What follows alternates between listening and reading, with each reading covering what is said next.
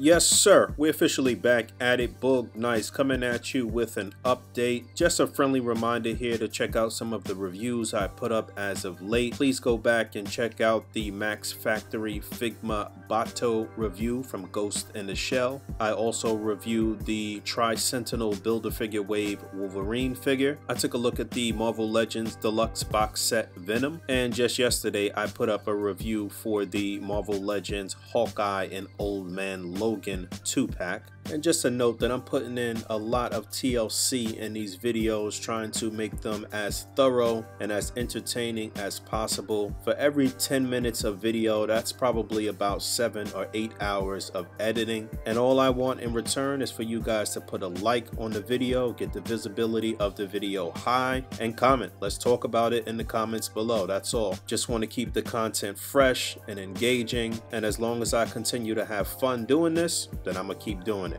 I've also been continuing to catch up on my comic book reading. I'm currently reading Old Man Hawkeye. Didn't even realize the Old Man Hawkeye had a solo book. I had no idea prior to the review that I put up, but I did make a few little annotations in that video to say that, you know, I started reading it, and that's why Hawkeye's look was so unique, because it was based on the solo book. But yeah, I've been checking that out. Nowhere near as good as Old Man Logan, but definitely worth a read. Interesting, entertaining. I've also been reading The King in Black. Come back with my synopsis on that later. And reading the 2016 solo Old Man Logan story as well. Hoping to get some insight on Baby Bruce, Maestro HULK, which we're going to be getting soon from Marvel Legends. And I'm also still doing my second read of the House and Powers of 10 storyline, those initial first 12 issues. I finally got through the full Snyder cut of the Justice League, all 4 hours. It was interesting. I enjoyed it. Definitely much better than the Joss Whedon cut, more complete,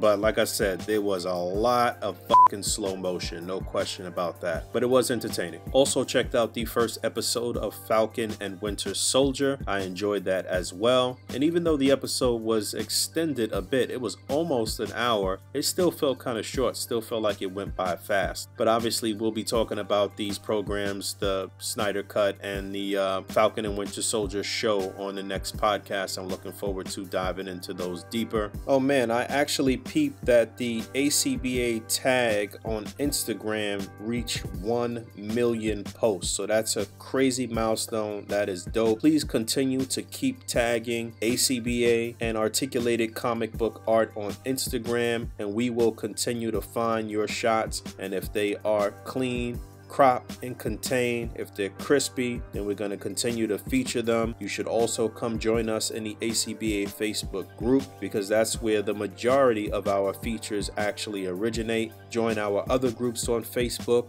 Dial Structure, The Grind, Plastic and Paint, and let's continue to keep elevating the nerd sport of sorts that is toy photography and ACBA. Let's keep making each other better by sharing tips, tricks, and tactics, and giving honest feedback and critique. That has been the name of the game. That's what I've been advocating and promoting since the very first video that I put up on YouTube, and I just want to see people continue to love this, have fun with this, and continue to push the toy industry in the right direction. And a friendly reminder that Hasbro's Fan Fest is going to be live on Friday, April 9th, 2021. The clock is still ticking on the Hasbro Pulse website, and just yesterday Hasbro sent out an email alluding to some big news even before FanFest begins. The email read, "Hey there, we know Mondays are rough, but we've got some good news. We have an epic drop happening tomorrow. I repeat,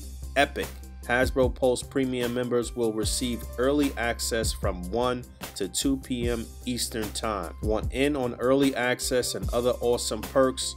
Join the club." So obviously that was a little solicit for you to get out there and become a Hasbro Pulse Premium member, which is $50. And in just in a few hours here, we're going to find out what this epic drop is. And with the magic of editing, it'll be in this video and it'll just be a few seconds for you.